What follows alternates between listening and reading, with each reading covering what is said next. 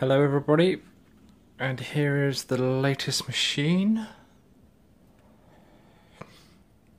As you can see, it's a Maxus Extreme Power Board, and this has got a 450 watt motor in it, and we picked it up for a nice cheap price of £21.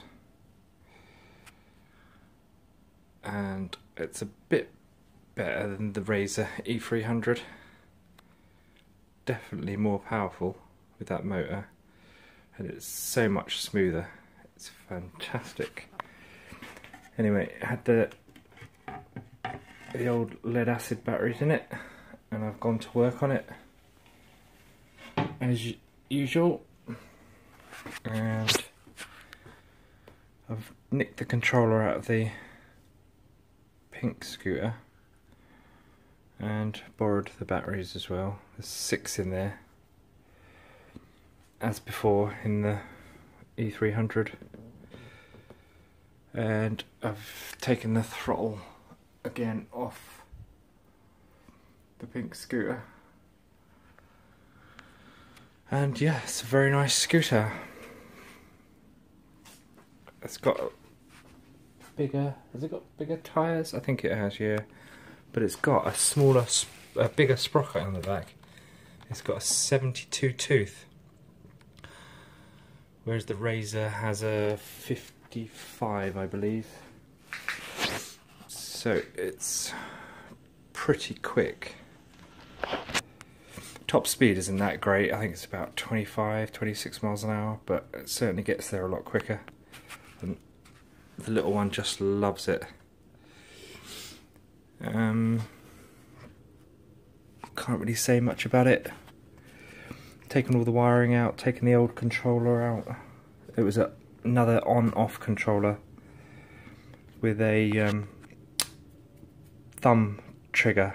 So it's push your thumb and go, let go and it stops. The only problem with it is the big holes in the side. As you can see, it's got some rather big holes, so I've had to put a piece of paper in there, a piece of card in there, to stop the cables coming out when we're riding along. But yeah, it's great, and also I do believe there is enough room in there to get 12 of these batteries in. There's 6 in there at the moment, and if I push them back as far as they'll go, if we tidy that wiring up a bit, I reckon we can get 12 in, so that will give me 20 ampere hours if I can get this wiring a bit tidier. As you can see, it's a mess as usual, but yeah, it's good. I wired it up the evening we got it, and couldn't figure it out because it's got all these wires on it, and I'd wired up, see the yellow heat shrink there, I'd wired that up to the brake kill switch instead of the on off button. So there's the on off button, but apart from that, all good. And yeah, it certainly does move, and we've had probably done about 25 miles on it, and the battery's nowhere near flat, so I reckon we could get a good 40, 45, 50 miles with 20 ampere hours. So yeah, that's good. It looks like it's got suspension, but it hasn't. But then again, it doesn't really need it. Not what we do with it anyway. And it's got a single front disc on there, and strange disc setup, but it seems to work pretty well. You can see the pads in there. Strange brake, and no rear brake, which is a bit odd, but then again, I'm just about to run out of time on the video.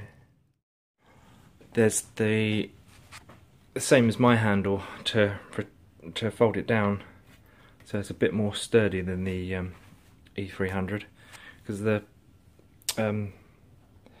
steering tends to flex quite a lot, whereas this is so much more sturdy and it's so much smoother.